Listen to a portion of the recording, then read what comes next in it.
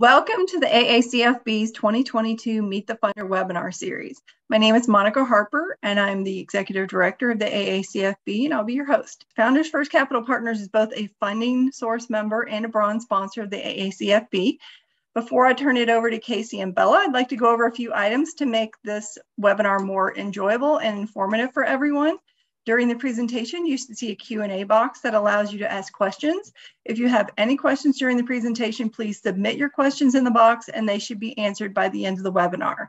The entire webinar should take no more than 30 to 45 minutes. For those of you who'd like to review this webinar at a later date, it will be posted on the 2022 Meet the Funder page of the website and will be emailed to the AACFB membership.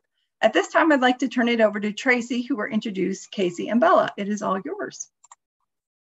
Thank you very much. And thank you for joining us today with the AACFB and Founders First Capital Partners co-hosted webinar around the power of partnering with a revenue-based funder.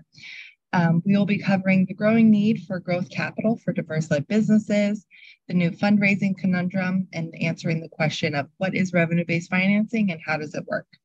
We'll also dive into a case study and finish up with some information about partnering us with any deals that you may have. Before we begin, let me introduce today's presenters. We have Casey and Bella from the Founders First Capital Partners investment team. Bella is a senior investment director that's passionate about working with diverse founders to scale and grow their businesses. Leading the investment team at Founders First Capital Partners, she specializes in supporting businesses' growth by utilizing a broad set of impactful strategic and capital resources. Formerly a director at Lighter Capital, she believes that increased access to innovative capital sources is a crucial part of this mission. She holds degrees in political science and a secondary background in the nonprofit sector, which gives her a unique and holistic perspective on economic empowerment and equity within the capital markets. On the other side, we have Casey Estrada, who has focused his career on growing early stage businesses. While he still functions as an advisor at Tip House, Casey currently serves as the Director of Investments for Founders First Capital Partners, which aims to support diverse-led businesses through advisory services and direct access to capital with revenue-based financing and term loans. And with that, I will turn it over to our presenters. Thanks, Tracy, and really excited to be here talking to all of you.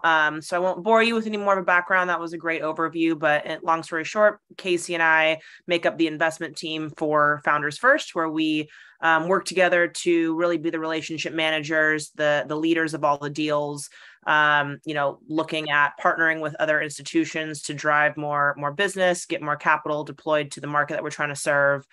Both of us having a background in specialty finance, investments, and specifically revenue-based financing.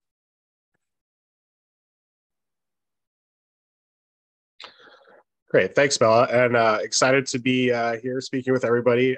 I may have met some of you down at the conference about a month ago, so great to be speaking with everybody again here. But Founders First, just as an overview, so we're a mission-driven organization that aims to add high-quality jobs into the marketplace by supporting businesses that struggle due to racial and socioeconomic gaps within the small business community. We focus on helping businesses that are run by women, minorities, veterans, LGBTQ founders, as well as those located in or even servicing low to moderate income areas. And we accomplish this by providing education and mentorship via accelerator programs, and also by offering direct access to capital through two specific products, which we'll go into more detail today, revenue-based financing and term loans. Our market is diverse-led companies with annual revenues between $500,000 to $10 million in the B2B space. We are industry agnostic, but our funding programs are geared towards businesses that have predictable, recurring, or contracted revenue streams. And just as a snapshot of the work that we've done to date, Founders First has supported over 600 small businesses. And of those, over 60% of increased revenues and profits have added recurring revenue and hired for quality jobs. And over half have gone on to also raise outside capital. Now, one thing I do want to note, while we do help businesses through accelerator programs and coaching, we don't require that businesses go through those programs to be able to fund.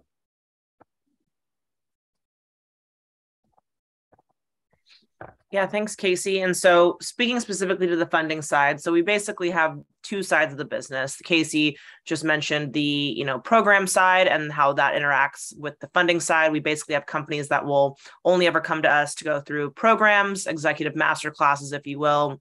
We have companies that will only ever come to us for funding. And then we certainly have companies that have spanned both sides of the business, accessing both of our strategic and capital resources. So shifting gears specifically to the funding side, we really have a pretty unique and innovative model. So companies have a number of different ways when they're trying to grow to secure capital. There's so many different options out there these days, but the two most common ones that people talk about and hear about are really going to be banks on one side and then equity-based institutional venture capital, that kind of money on the other side. And so with us, an alternative lender, and other alternative lenders in the space, revenue-based financing, that sort of thing, we're really in this middle ground. Whereas compared to banks, we're going to be most similar to banks, but as compared to that, we're going to be much more flexible and much less restrictive in the way that we lend. So we're not going to care about the value of your house or your car or your personal credit score or anything like that to secure the loan. And we're also not typically going to have any restrictive bank style covenants in our loans. And then compared to the other side of that spectrum, we're fully non-dilutive. We're not asking for any sort of ownership or equity stake in the business.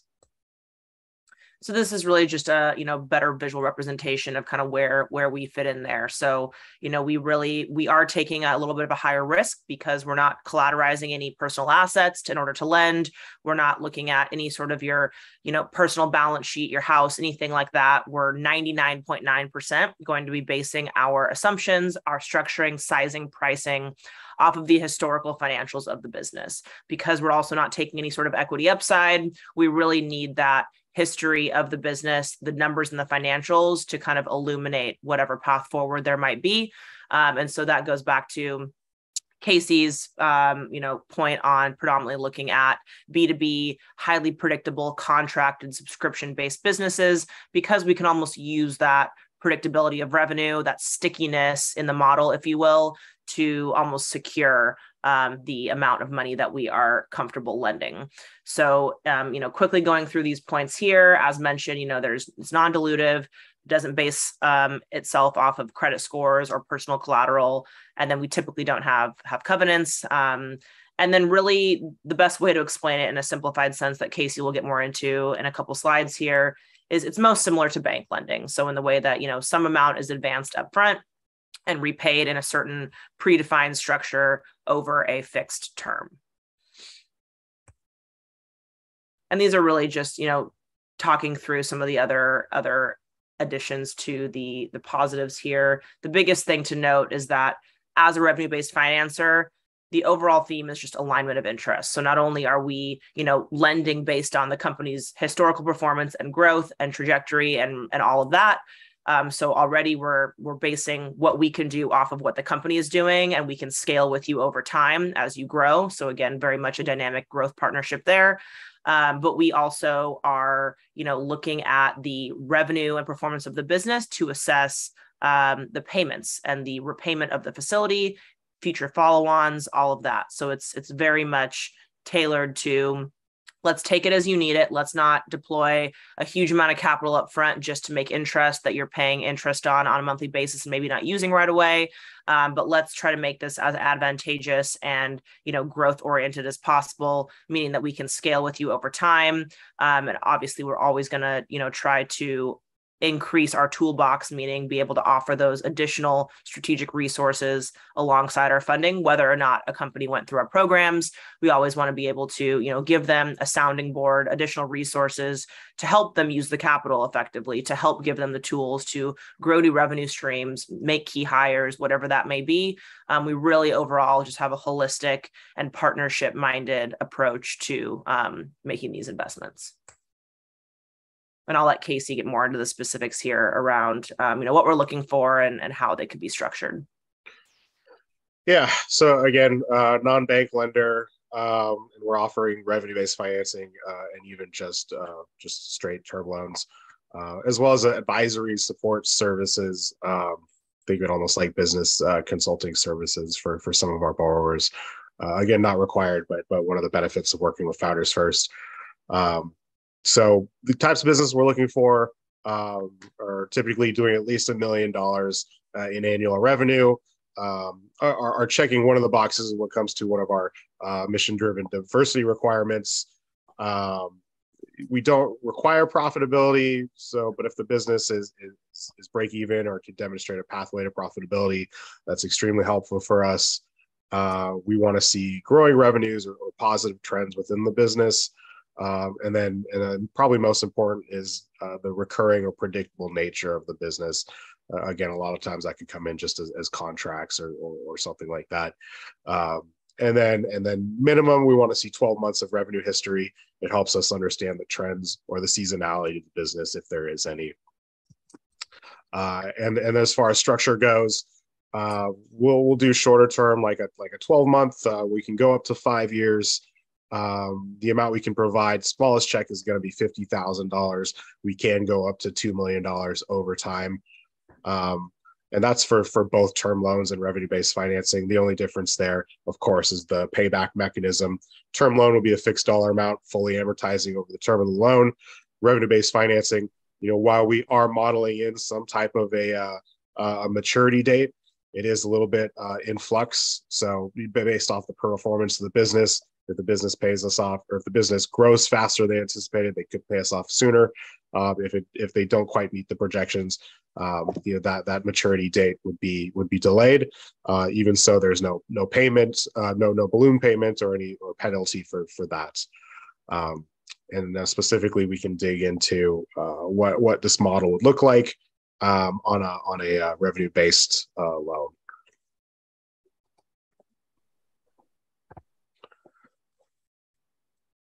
So this one just illustrates, again, we can go up to 2 million over time. We like to do multiple tranches. The idea being, we don't want a borrower to just take money if the money is just going to sit in their bank account for them to pay interest on, but we like them to grow into these facilities. We're usually sizing this in a range of about 15 to 30% of annualized revenue. We look at that on a trailing 12-month basis. And on the revenue-based funding, so an example company here, let's say they're doing $1 million in annual revenue. Very, very typically we can give a $200,000 loan, and on a 3-year repayback, we might look to for a return of a 1.3x of our principal. So, $60,000 of interest on $200,000 over 3 years, paid back as a fixed single-digit percentage of their monthly revenue. And then on the term loan side, we're sizing these things the same. We're underwriting through the same process. The only difference here is really the payment. And this, like I mentioned on the previous slide, is fixed dollar amount. So, very predictable on a month-to-month basis, fully amortizing over the term of the loan. Of course, this one does have an exact maturity date, and we're targeting the exact same return.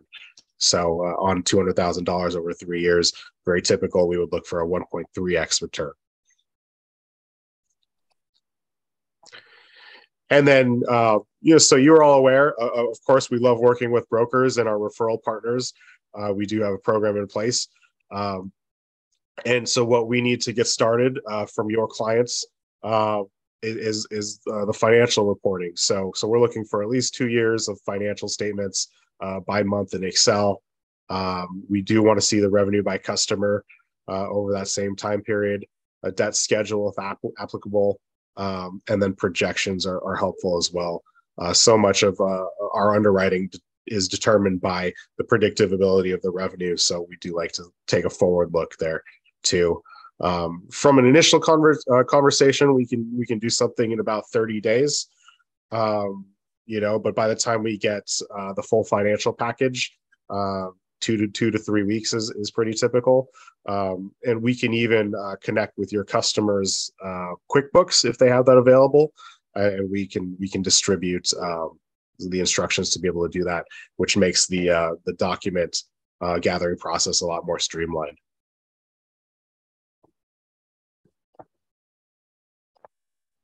Thanks, Casey. And so now that you have heard a little bit about, how we think about lending and how we structure it, we wanted to just highlight one of our, biggest and best clients. So Valerie, who's the CEO of Onshore, she has been working with us for years and was one of our first really quality spokespeople for our model. She originally came to us via joining the other side of the business that we mentioned, which is the accelerator programs. Had a really saw a lot of success going through that, really loved working with us. And then we were also able to have her, graduate from that program and be able to invest $250,000 in one of our original revenue-based financing facilities to help her be able to go execute on a lot of the tools and growth plans that she put together through that program. And then a few months later, she actually came back and, per the structure that we talked through, was able to qualify for even more money. And because she had grown, her performance had either stayed the same or gotten better. And she had a very clear new use of funds that she really, could leverage an additional $250,000 in an added capital for. And so now we've deployed $500,000 in total. We were also able to structure basically a co-lending agreement with another lending partner to match funds to get her, all the money that she needed up front. So we have a lot of different levers we can pull in this kind of creative model. And we're actually in the process of, looking at what a third investment from us would look like. So we can continue to do this reinvesting, scaling alongside model for as long as it takes, up to that $2 million in total exposure. And this is just a little bit more detail around, how she used it, how she's been a really good example of the success that can come from this. She was able to add team members, acquire a separate part of her business to capitalize on even more clients, expand all of her sales and marketing efforts, and really just become a much more mature business by not having to get out over her skis by either taking more debt than she needed up front, or by partnering with somebody that was going to, put some restrictions on the way she was able to operate, or by giving up equity before she was ready. And so working with somebody like us enabled her to, have a very loose and very low set of restrictions where she could just go take the money and go execute. Obviously didn't have to sell any of her equity in order to secure that. And then, as mentioned, we can continue to look to reinvest as she continues to use that money, pay it down, grow, and ideally, continues to need some additional growth capital that we can come in and partner with her for. And this also just highlights some of the big pluses of working with us is we're always, again, going to be a very holistic partner. We've nominated her for the Inc. 5000 in multiple years. She speaks with us at a lot of different events. She refers companies to us. We refer clients to her. It's very much not a one-stop shop. We definitely don't view it as a transactional relationship. We view it as whether it's the programs or the money, that's kind of the foot in the door with each other. And then let's figure out all the ways that we can, help support each other in our growth. And then as Casey mentioned, the next step, we obviously love working with brokers, love working with partners, love finding ways to add value to your clients and our clients. We have a referral agreement program where we certainly, we'll pay finders fees and always look to kind of foster those relationships. So certainly either of us are open to entertaining any of those conversations and, talking through the best ways to pass potential interested parties back and forth, and ideally just create more generational wealth and more jobs in the process. And this will be sent out afterwards, I believe. So you'll have our contact information. And I think that opens the floor for Q&A. Great. First question, and just as a reminder for everybody, please type your questions in the Q&A box and we'll get them answered for you. For the requirements, do they have to be LLC or corp, or do you have currently fund sole props? That's a really good question. We don't have any strict requirements around what the entity structure legally has to be. We have funded a sole prop in the past, and we funded LLCs and we've funded C Corps. Overall, we just like to see that the business owners and leaders are dedicated, and this isn't like a side hustle. We want to see that this is the predominant use of their time and their resources, and that if we're being dedicated to helping them grow, that they're dedicated as well.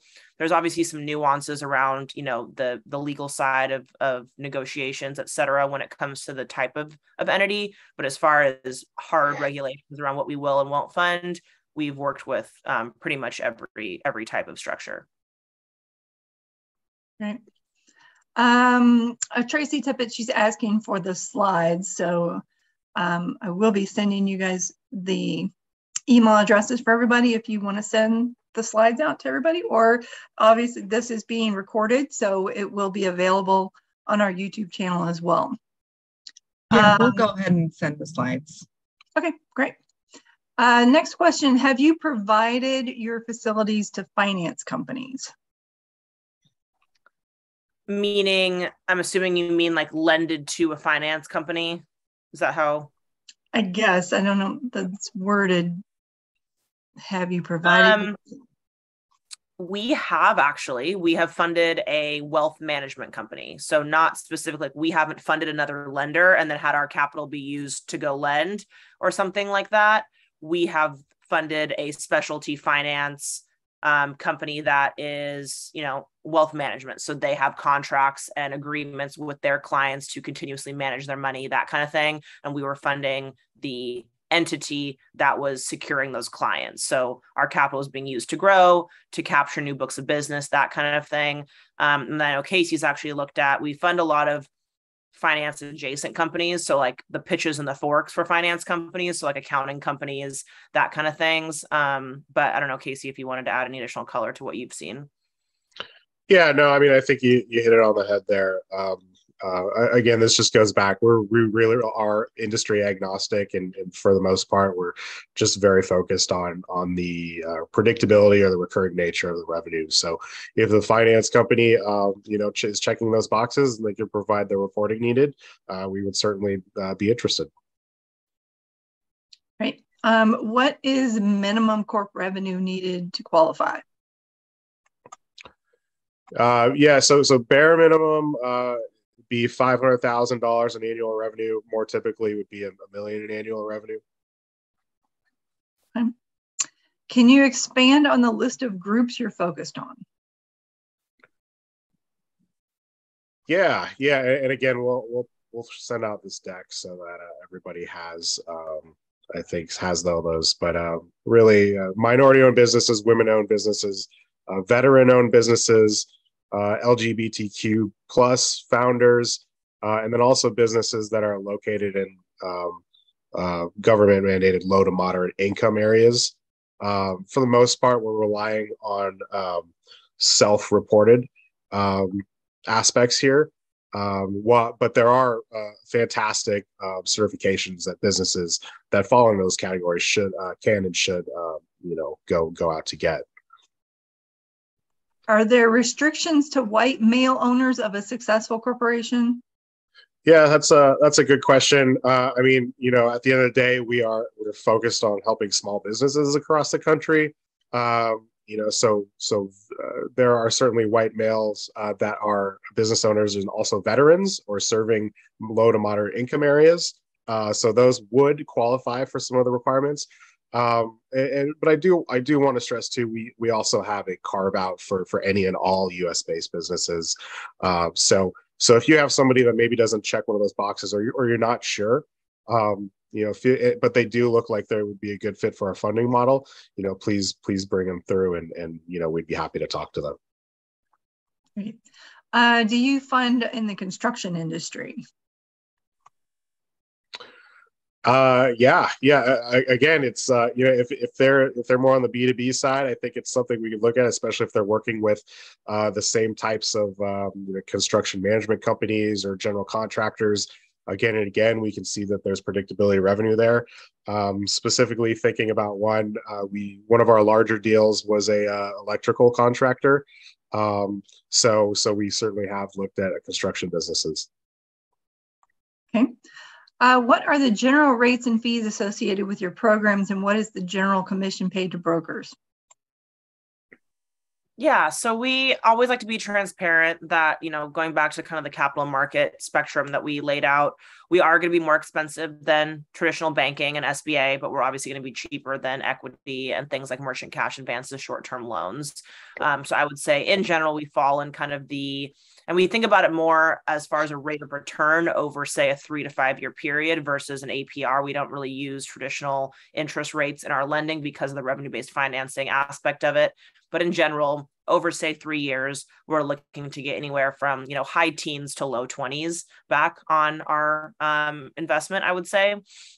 And then beyond that, we don't have any hidden fees. So there's no cost for, getting to a term sheet or, putting down a deposit for good faith or a lockbox or anything like that. The only additional fees other than just the loan repayment are going to be, pass through legal, which is very standard across most lenders. So just the legal fees that we're incurring in relation to closing the loan.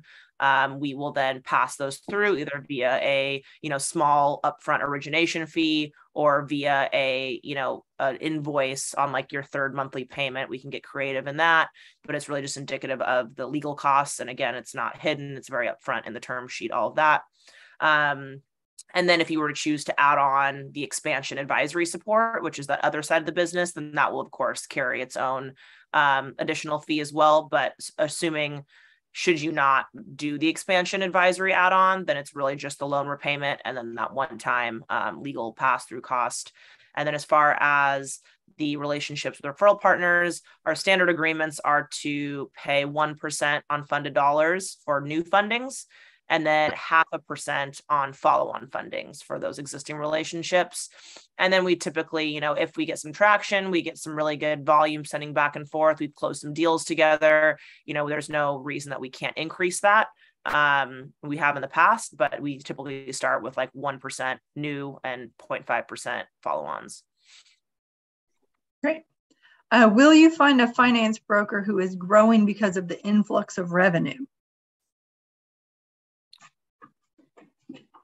I think it goes back to what Casey was saying around, we're industry agnostic. What really matters more is the data and the financial profile of the business. So if, a company is doing over 500K in revenue and has at least 12 months of revenue history and has multiple clients with contract subscriptions, B2B type revenue, and their margins are scalable and everything else makes sense, then again, we're not going to discriminate based on specific industry type. The common denominator is really more so those business characteristics.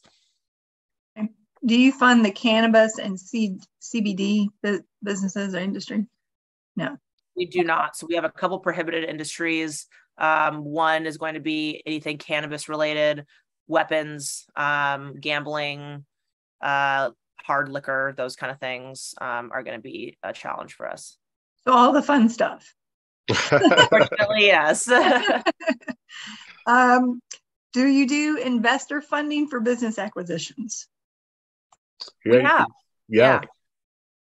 Casey, maybe you can speak to that because you just did one of these. Yeah, I mean, it's not, I wouldn't say it's our bread and butter, but we can get creative. We like to look at deals like that.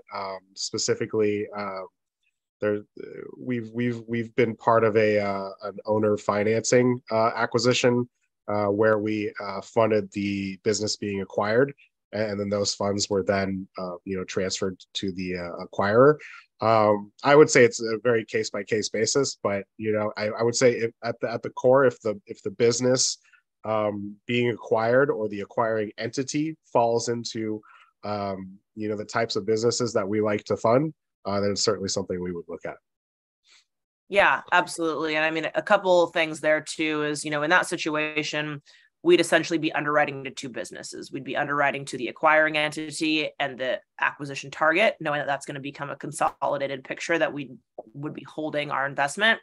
So it just creates a little bit more complexities, not to say that we can't or haven't done it, but that's kind of the difference is we're looking at both who's making the acquisition and who's going to be acquired, and basically like rolling together all of the financial history. So if, one target is going to make the acquiring target look a lot worse on paper, then like maybe not something that we can do. But if it's obviously going to strengthen each other and the consolidated entity is going to be, in our target and qualifying based on those metrics, then definitely The next piece is just around check sizes. So, because we're capped at 600K in a single loan and 2 million in total, we basically in a single tranche can only lend up to 600K. And that's not usually a large enough check size to make a single acquisition. And so we're usually more either a piece of a pie or some like diversification of capital as an acquisition is already being carried out, so we can come in, add some growth capital while this new entity is being formed, those kind of things.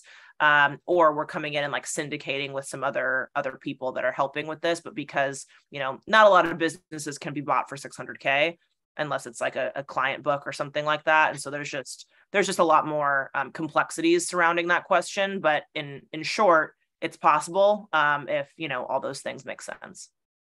Right. In a situation of multiple ownership, do all owners need to be minority to qualify? No. Okay. Can you give us a few examples of some transaction terms, rates, et cetera?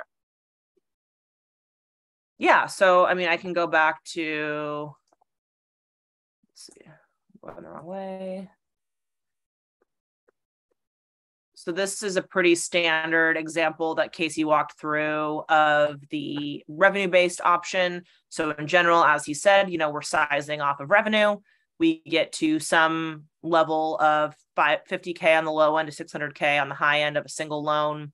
And then that principal amount will have a predetermined and fixed repayment cap that dictates the total amount that's ever going to be repaid by the end of the term. So in this example, again, 1.3 times the principal equates to that obligation of 260K. So now we know that by the end of this 3-year term that's laid out here, that 260K is going to be the total amount to ever be repaid by the end of the term. And then every month you're making one payment. That's both principal and interest calculated by taking that single digit fixed percent of revenue. So again, in this example, maybe every month that's 4%. And so, in November, we'd be looking back at the total credits or business revenue that went into your bank account in October. We'd say, okay, you made $100,000 this month, and we would take 4% of that. And then that 4% total gets allocated to principal and interest on the back end. And then we go into the next month. And maybe the next month you only make $50,000 because of the way your seasonality or cash collections are timed. We still take 4% of that lower revenue month. And the same thing happens once a month, every month on the same day for 3 years in this example, up until that 260K total obligation is met. If you hit it early before 3 years, you're done. If you underperform slightly and it looks like you're going to go longer, then we would just kind of extend the term, look to refinance. We would obviously be seeing that trend very early on, talking to you, saying, what's going on? Can we help? Do we need to restructure? Obviously, if we were to add additional capital throughout that 3 years and grow that 200K of principal, then we would extend the term and, refinance all the pieces here. But that's kind of roughly how the revenue-based model is structured. And then the term loan is pretty much everything the same that I just said. The key difference is instead of us modeling what that fixed percent needs to be in order to target hitting that 260K repayment by the end of 3 years, we're just putting in that fixed payment structure. So there's no variability. There's no being tied to your revenue. Every month, you go to bed at night knowing exactly what's coming out of your account that same day every month.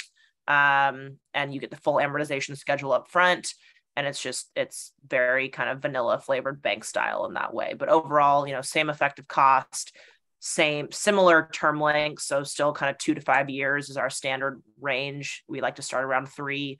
And the key difference is just, do you like the idea of having your payments be variable, tied to your revenue, or do you like the idea of just knowing exactly what's coming out of your bank account every month? There's obviously some companies that we feel one or the other works better for, depending on the model and, history and all of that. But in general, a lot of the time it comes down to, what's most attractive to the business as well.